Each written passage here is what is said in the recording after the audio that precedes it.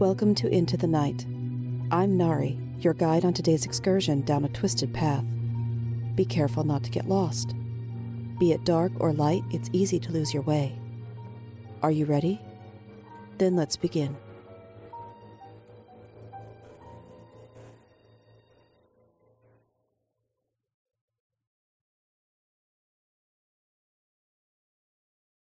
When the circus comes to town.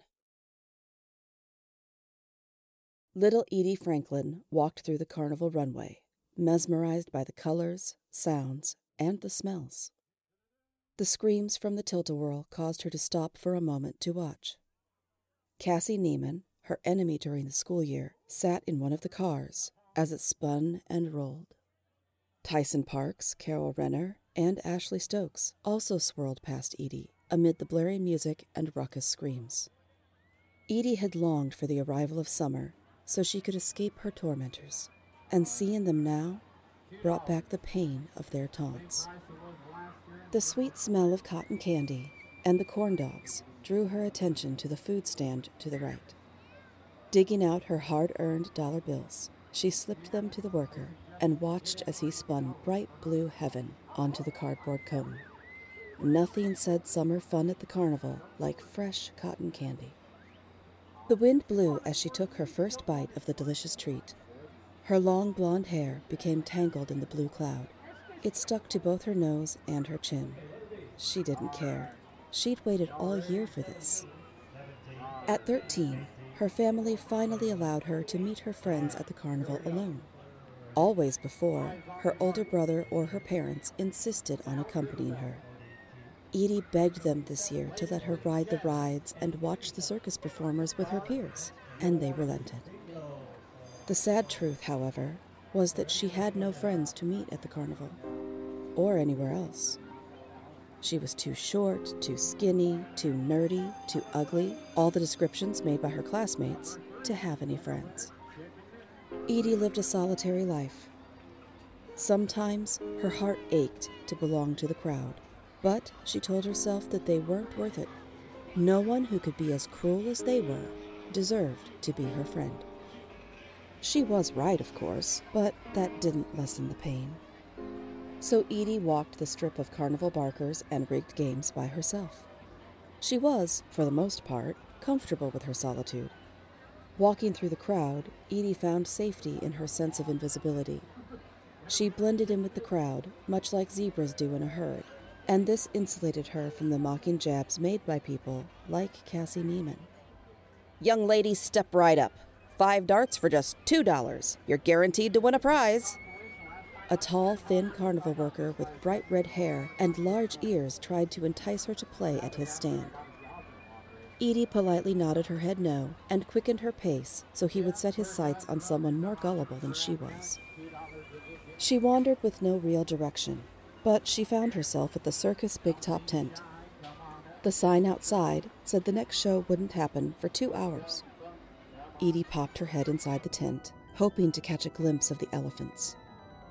No one was around, so she quietly slipped all the way inside. It took a moment for her eyes to adjust to the dim light.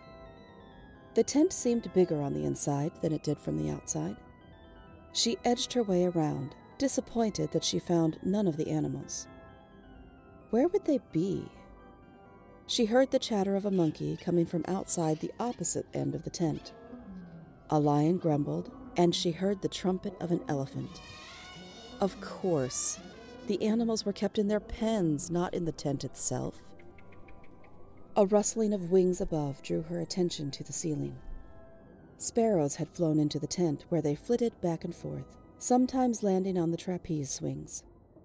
Edie giggled at the idea that the birds pretended to be circus performers. Still in search of the animals, she decided that she'd come this far, so why not slip out the back of the tent and get a close-up view of them? Animals brought her more joy than most people did, so it was natural for her to gravitate toward them. She believed she should spend her time at the carnival as she chose. No law said she had to stick to the midway. She pulled back the flap, and bright sunlight caused her to squint. For a moment, she clearly saw the animals and their cages, and Edie silently walked toward the monkeys. looking over her shoulder to make sure no one was watching her mischief. Peering into their enclosure, she swore they smiled at her. One even waved. They swayed and leapt, putting on their own circus show just for her as she stood watching for several minutes. Edie turned her head to the sound of the elephants, and almost as though the monkeys understood, they stopped their antics and waved goodbye. To get to the elephants, she had to pass the lions. The male contentedly chewed on a large bone, while the female lolled about, flicking her tail at the annoying summertime flies. As she rounded a corner to find the elephants, she heard the laughter of children. Had others snuck back here too? She tentatively peered around the corner. 6 or 7 children, whom she guessed ranged in age from 4 to 14, gathered in a circle. None of them looked familiar to her. Before now, she'd never even considered that the carnival workers had children of their own who traveled with them. She always viewed carnies as adults, with no ties to the world at all, as they moved from one town to another. Yes, these must be the performers' children. Undetected, she watched as the children played, amusing themselves by climbing a ladder to the top of a stack of pallets. A stack equal in height with another ladder towered about 15 feet away. Now introducing the elegant Ella. Ladies and gentlemen, please turn your attention to the center ring. You will see an amazing demonstration of grace and death-defying acrobatics. A boy of about 7 pretended to hold a microphone as he motioned his arms in a grand swing to point at a little girl who bowed and waved atop the pallets. The other children clapped and cheered as they played their roles as audience members.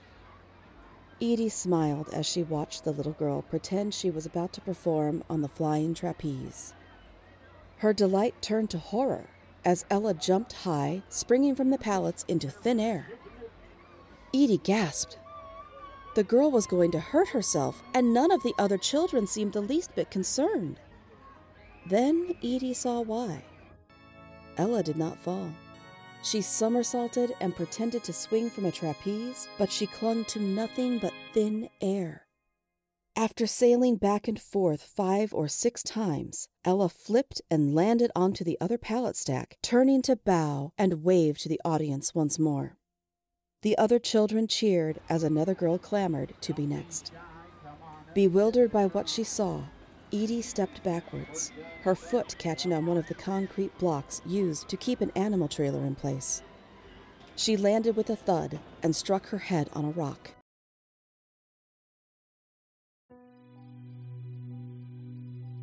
Thank you for joining me for Into the Night, an anthology series written by Giammanco, narrated and produced by Nari Kwak, with music created by Alex Sexton. Theme music by Nico Rodriguez. Our links are in the show notes. Into the Night is available on your favorite podcast directory, so be sure to subscribe and follow so you never miss an episode. We would really appreciate a 5-star review, as it helps new excursionists to find and join us. Feel free to share with someone you want to bring along on our next excursion. I'd love to hear from you on Twitter at Into the Night Pod or by email at itnanthology@gmail.com. I'll see you next time. And remember, whether in the shadows or in the daylight, all twisted paths lead you into the night.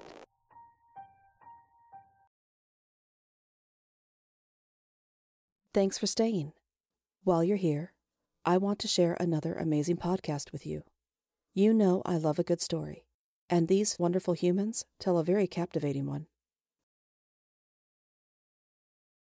Microphones and Monsters is a Cthulhu D&D actual play with a balance of horror, mystery, and comedy. Our story begins in a 1920s Magitech noir setting. We follow the story of Alistair. That power is very much something that I need, and I don't want that to stop. Victor. I don't think I want to help you. And Julian. It's burning. What happened here can't see the light of day. As they come face to face with eldritch horrors. I don't think you could ever stop me. And try not to fall into madness. Go to microphonesandmonsters.com or listen wherever podcasts are found.